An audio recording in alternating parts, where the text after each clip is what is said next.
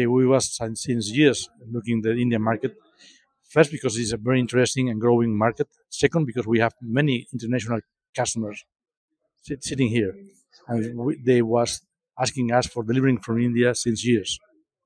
Why Delux? Delux is because we have searched the market, and we find in Delux excellent, brilliant team, and also a good product range who complete our range of products to offer to the market.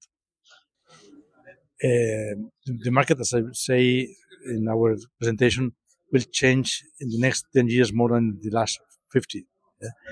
New tendencies in new materials, new heat treatments, combination of materials, materials, sensoring in the bearings, also electronics and algorithmics to interpret this information from the sensors. We are focused in one side in the wind and the green industry with the bearings for turbines, with new materials, with new heat treatment. Also in the automotive, mainly in the truck industry, with introducing also sensors in the bearing. This is one of the, I would say, bigger bit of Fersa Group for the next years. Anytime we are searching the market to identify good partners, good companies who fit with our group. I cannot disclose this information, but we are we are searching, and we have intention to bring to the group new partners, new companies who give us more product range, new technologies, and also talent. What we are going to do as part of integration is we have understood all the key products of Delux and also the key products of Fersa. We find that there is a large opportunity for us to exchange each other's products on a global scale, because Delux is very, very strong in the power and the transmission area, or rather the power train, whereas Fersa is very, very strong in railways, axles, wheel ends, and passenger car. So each have products that they don't have on their own. So they will bring each other's products to their respective geographies, and that's how we'll be able to share all our products on a global scale. It's a long, long journey, because both companies have roughly 65 years of, in their own respective capacities, and we are strong enough to go for the next 100 years also. Thank you very much. This is a great moment for us. This acquisition means a lot for us. Now Fersa Group is the international and the majority investor in Delux Bearings.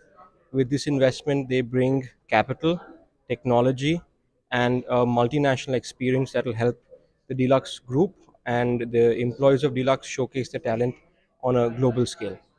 So the one thing that Fersa Group firmly believes in is contributing to offsetting the effects of climate change.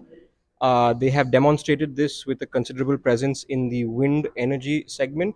So they are big supplier for wind bearings, windmill turbine bearings. That is on the wind side or the energy side. And on the mobility side, they are pioneering bearings that are highly fuel efficient, with coatings, hybrid technology, as well as sensorized and electronic enabled bearings, which transmit transmit information about the bearing to the onboard vehicle computers. So these are some technologies that we wish to immediately bring into the Indian market, and we're already going to be displaying some of these at the Auto Expo, which is going to be in a couple of days.